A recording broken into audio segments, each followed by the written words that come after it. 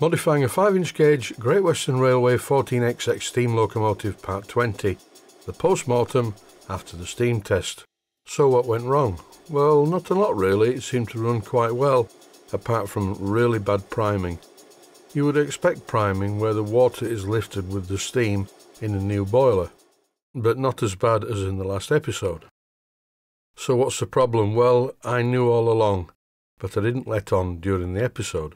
The purpose of a dome on a steam locomotive is to put a high point on the boiler where the steam is collected. So what I'm doing here is taking off the inner part of the dome to have a look inside it. Well, at least there is a collector pipe in the dome, but it's not attached to anything. It has about 1.5 threads on it, and these 1.5 threads are what holds this pipe in place on the main regulator tube, and obviously not well enough.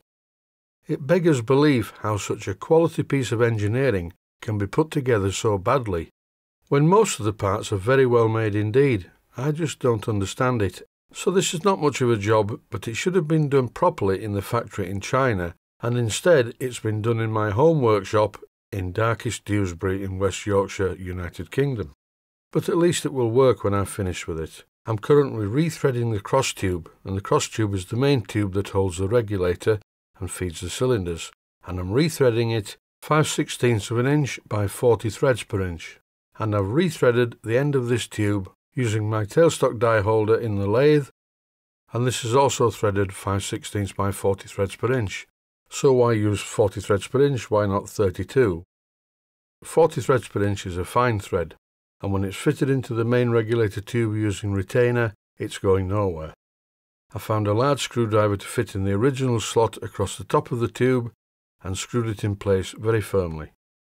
Please note I used high-strength retainer for the tube, but when it comes to fitting the brass part, which is called the inner dome, I'm using Loctite 542. Loctite 542 is just a hydraulic thread sealant. It's not designed to permanently hold the part in place.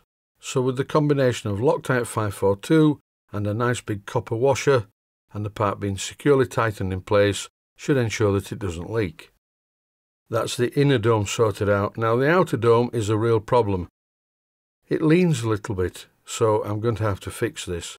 So the first thing I did was rethreaded the hole in the top of the dome. This hole, by the way, doesn't go all the way through into the water space. It's just a blind hole, so I'm being very careful not to snap the tap off.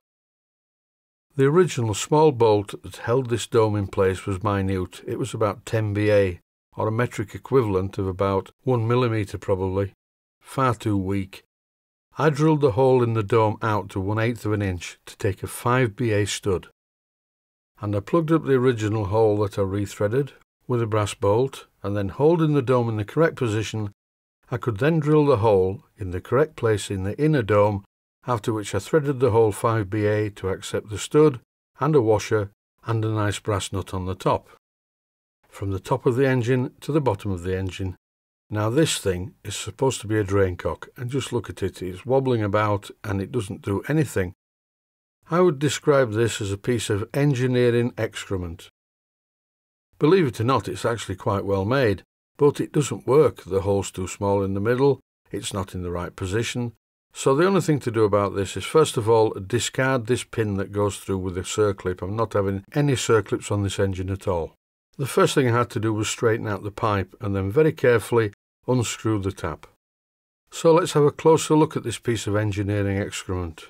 But before I look at the part in detail, I'm just going to get rid of the washer and this horrible sealant that's all over the engine. Right, so here's the drain cock. Now the idea of a steam locomotive is that it has drain cocks on the end of each cylinder to prevent the cylinders from hydraulic locking. But because of the design of this engine, it doesn't work like that. There's one drain cock in the steam chest, and this tiny little drain cock with a hole through the middle that I can hardly see without a magnifying glass. Oh yeah, and the hole's blocked. I mean, it doesn't do anything. There's a lump of swarf in the middle of the hole. The fix is simple. I unsilver soldered the thin capillary pipe from the end of it. Then I cross-drilled the moving part 3/32 of an inch, and I also re-drilled the body of the valve a bit bigger too. Then I put the valve back together, including the 2 O-rings that make it watertight, and now when I push the rod in the cab, the drain cock opens. Look, quite simple. It didn't do this before, it was completely ineffective.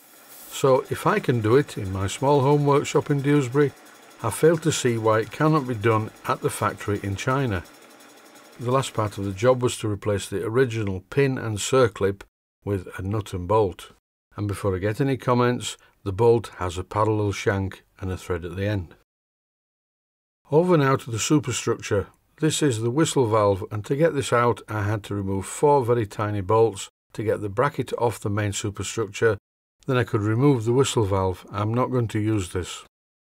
Time now to see if the superstructure fits on top of all the new parts that I've fitted to the engine, and the bad news is no, it doesn't. It nearly does, but the pressure gauge is in the way.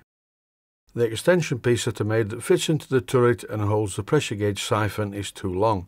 It just won't fit. So the obvious thing to do was to shorten it.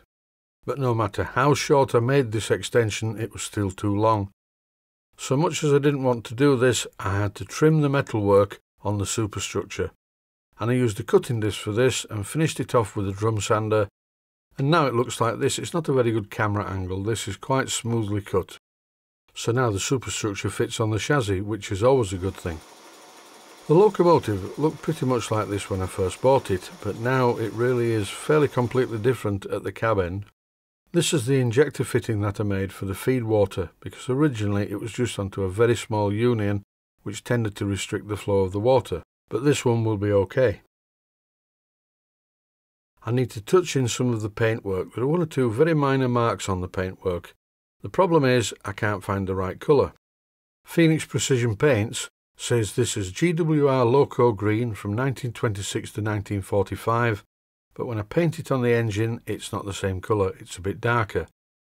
And this other tin of paint, and here's an example of it, is Great Northern Railway Green, which is a good bit brighter. So by carefully mixing these 2 colours together, I can arrive at the colour of this engine. Can you spot it? No, I can't either. So just for the record, Great Western Green and Great Northern Green mixed together give you this colour, which is Great Western Railway Green with a hint of Great Northern Railway in it. And what a combination that would have been. Just look at the accuracy of this cab assembly, it's absolutely beautiful. So that's it. I'm just going to give it a coal-fired steam test. Then I think I'll give it a bit of a run on a track and see how it performs. So all being well, the next video in this series will be the coal-fired steam test. And unless something really bad goes wrong with the engine, that will be part 21, the final episode. So I look forward to that, but that's all for now. Thanks for watching, and I hope you found it useful.